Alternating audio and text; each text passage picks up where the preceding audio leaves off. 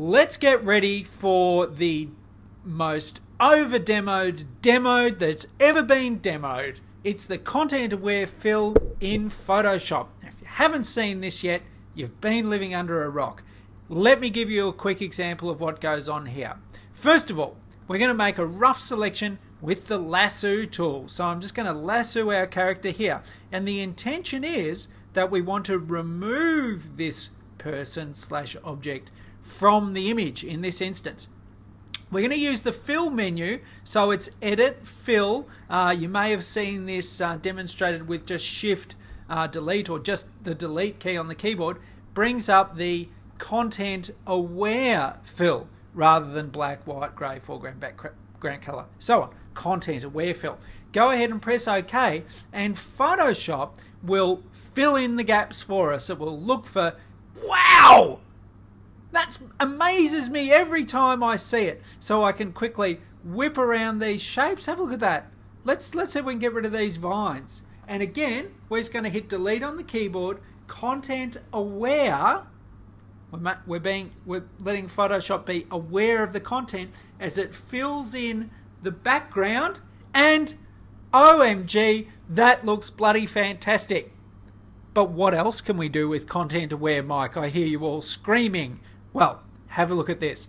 Not only can we use selections, but we can also use my favorite tool in the world, which is the spot healing brush tool. Now, we've used this in the past with Photoshop, just for taking out little odds and ends, little dots and scratches and all the rest of it.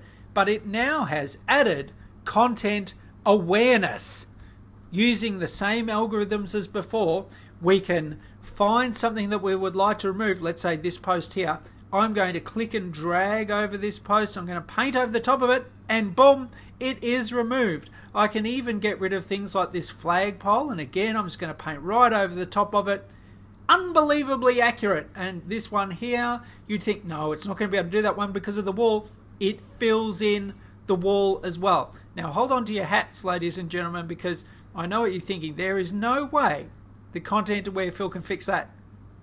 But it does. And the bin, and you can just keep going and removing everything out. I know what some of you are asking. Get rid of the Mike, get rid of the building, get rid of the building. No, I'm not getting rid of the building. We're going to leave the building because where will the people live? Now, over here.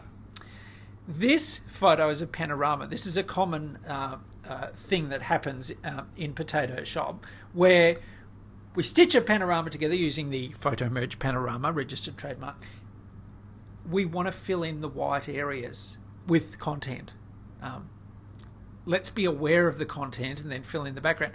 We're going to go ahead and use the Tragic Wand to select the background. You can see it selects right around the edge, all the white areas. I've flattened this artwork, you can see over here in the layers. And we're going to say select, modify, expand. And we're going to expand it by 2 pixels. That's 2 pixels. Press OK. Just to overlap the edge so we don't get a little white halo or whatever around the outside. Again, shift, delete with content aware fill. Wait a minute, and voila. So content aware fill, get rid of the rulers, truly awesome. Filling in the gaps. I really hope you get some great use out of the content aware fill featuring Photoshop CS5.